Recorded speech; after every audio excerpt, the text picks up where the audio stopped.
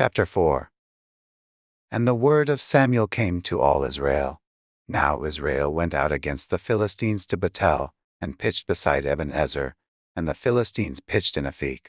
And the Philistines put themselves in array against Israel. And when they joined Bethel, Israel was smitten before the Philistines. And they slew of the army in the field about 4,000 men. And when the people were come into the camp, the elders of Israel said, Wherefore hath the Lord smitten verses today before the Philistines? Let verses fetch the ark of the covenant of the Lord out of Shiloh into verses, that when it cometh among verses, it may saw verses out of the hand of our enemies.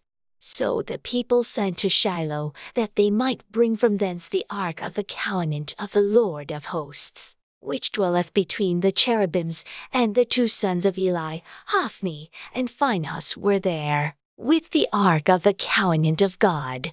And when the ark of the covenant of the Lord came into the camp, all Israel shouted with a great shout, so that the earth rang again.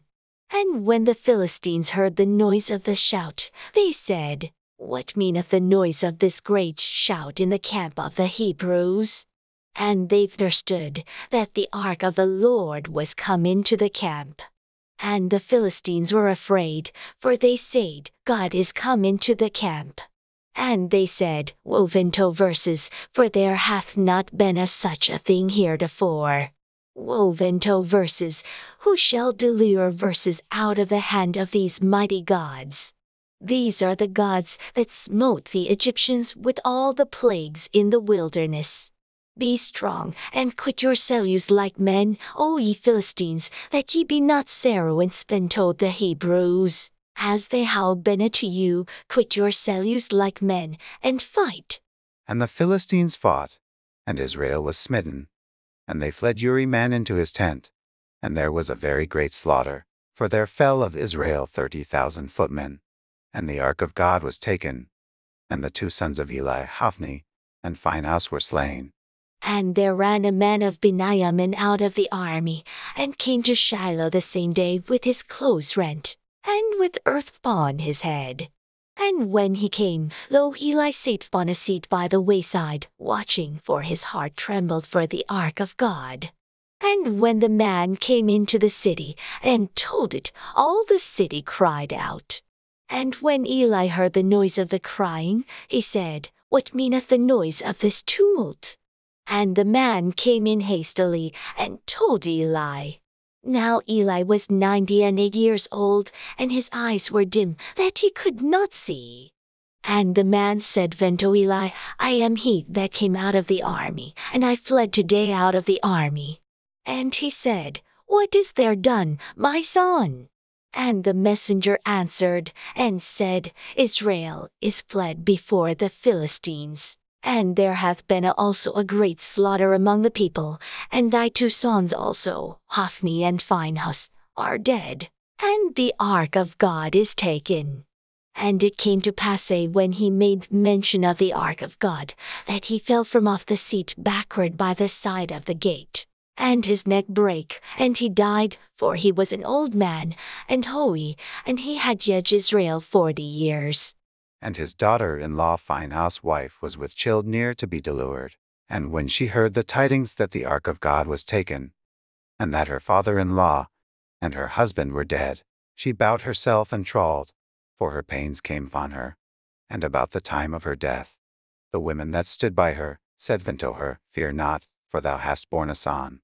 But she answered not, neither did she regard it. And she named the child Ichabod, saying, The glory is departed from Israel, because the ark of God was taken, and because of her father-in-law and her husband. And she said, The glory is departed from Israel, for the ark of God is taken. Chapter 5. And the Philistines took the ark of God, and brought it from Ebenezer unto Ashdod. When the Philistines took the ark of God, they brought it into the house of Dagon, and set it by Dagon. And when they of Ashdod rose yearly on the morrow, behold, Dagon was fallen upon his face to the earth, before the ark of the Lord. And they took Dagon, and set him in his place again. And when they rose early on the morrow morning, behold, Dagon was fallen on his face to the ground, before the ark of the Lord.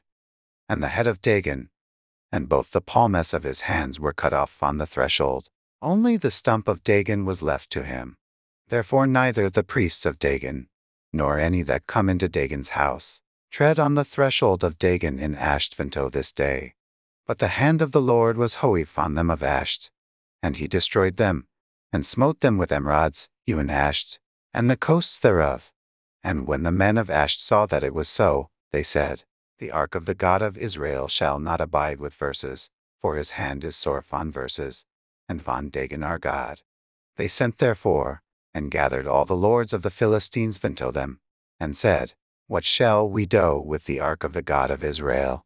And they answered, Let the ark of the God of Israel be carried about unto Gath. And they carried the ark of the God of Israel about thither. And it was so, that after they had carried it about, the hand of the Lord was against the city with a very great destruction. And he smote the men of the city both small and great. And they had emerods in their secret parts.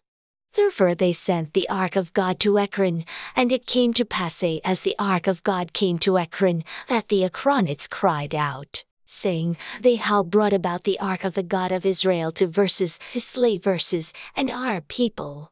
So they sent and gathered together all the lords of the Philistines, and said, Send away the ark of the God of Israel, and let it go again to his own place, that it slay verses not.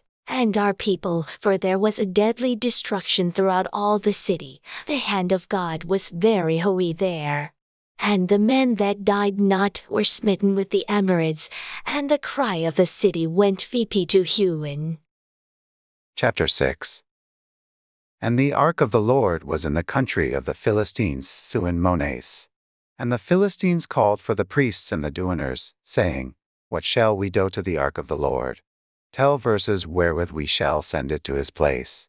And they said, If ye send away the ark of the God of Israel, send it not empty, but in any wise return him a trespass offering. Then ye shall be healed. And it shall be known to you, why his hand is not removed from you. Then said they, What shall be the trespass offering, which we shall return to him? They answered, 5 golden emerods, and 5 golden mice, according to the number of the lords of the Philistines. For one plague was on you all, and on your lords. Wherefore ye shall make images of your emerods, and images of your mice, that mar the land, and ye shall give your glory unto the God of Israel. Peradventure he will lighten his hand from off you, and from off your gods, and from off your land. Wherefore then do ye harden your hearts, as the Egyptians and Pharaoh hardened their hearts, when he had wrought wonderfully among them. Did they not let the people go, and they departed? Now therefore make a new cart, and take 2 milch kine, on which there hath come no yoke, and tie the kine to the cart, and bring the calews home from them. And take the ark of the Lord, and lay it on the cart, and put the ewes of gold, which ye return him for a trespass offering, in a coffer by the side thereof, and send it away, that it may go. And see, if it go Thepe by the way of his own coast to Bethshemesh, then he hath done versus this great Yule. But if not, then we shall know that it is not his hand that smote versus. It was a chance that happened to versus. And the men did so, and took 2 milch kine, and tied them to the cart, and shut VP their calews at home. And they laid the ark of the Lord on the cart, and the coffer, with the mice of gold, and the images of their emerods. And the king took the straight way to the way of Bethshemesh, and went along the highway, lowing as they went, and turned not aside to the right hand, or to the left, and the lords of the Philistines went after them, then till the border of Bethshemesh. And they of Bethshemesh were reaping their wheat harvest in the valley, and they lifted VP their eyes, and saw the ark, and rejoiced to see it. And the cart came into the field of Ashua a Bethshemite, and stood there, where there was a great stone, and they clawed the wood of the cart, and offered the kine, a burnt offering unto the Lord. And the Levites took down the ark of the Lord, and the coffer that was with it, wherein the ewes of gold were, and put them on the great stone. And the men of Bethshemesh offered burnt offerings, and sacrifices the same day unto the Lord. And when the fire lords of the Philistines had seen it, they returned to Ekron the same day. And these are the golden emeralds which the Philistines returned for a trespass offering unto the Lord, for Ashdod 1, for Gaza 1, for Askelon 1, for Gath 1, for Ekron 1. And the golden mice according to the number of all the cities of the Philistines belonging to the fire lords, both the fenced cities and of country villages, you invented the great stone of Abel, whereon they set down the ark of the Lord, which stone remaineth unto this day in the field of Ashua the Beshemite. And he smote the men of Bethshemesh, because they had looked into the ark of the Lord. And he smote of the people 50,000, and 70 men. And the people lamented, because the Lord had smitten many of the people with a great slaughter. And the men of Bethshemesh said, Who is able to stand before this holy Lord God? And to whom shall he go? VP from verses. And they sent messengers to the inhabitants of Kiriath-Jearim, saying, The Philistines have brought again the ark of the Lord. Come ye down, and fetch it VP to you. Chapter 7.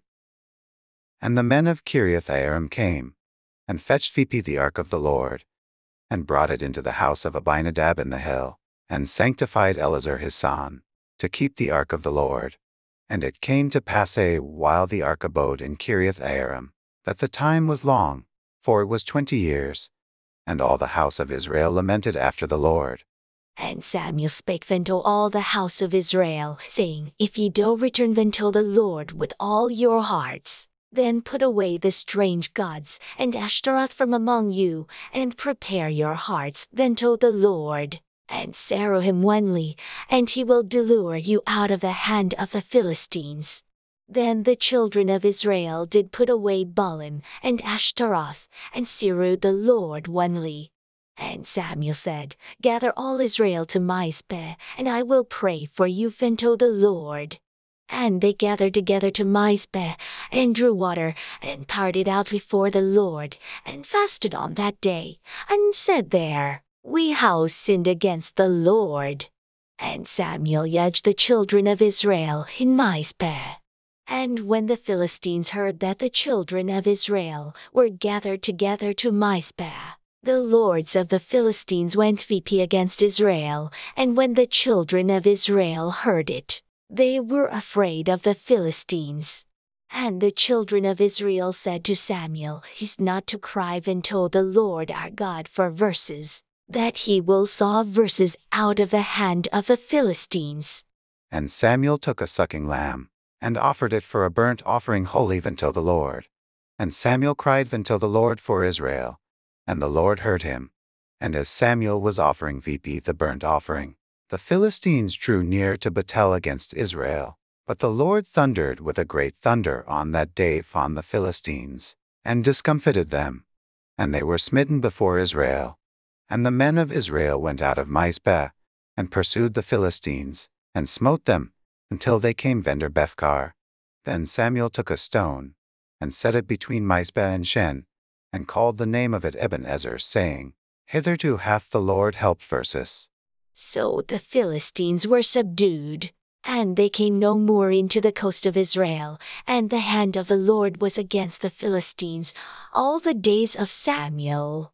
And the cities which the Philistines had taken from Israel were restored to Israel from Ekron and Bentogath. And the coast thereof did Israel deliver out of the hands of the Philistines. And there was peace between Israel and the Amorites. And Samuel judged Israel all the days of his life. And he went from year to year in circuit to Bethel and Gilgal and Mizpeh, and judged Israel in all those places. And his return was to Ramah, for there was his house, and there he judged Israel, and there he built an altar unto the Lord.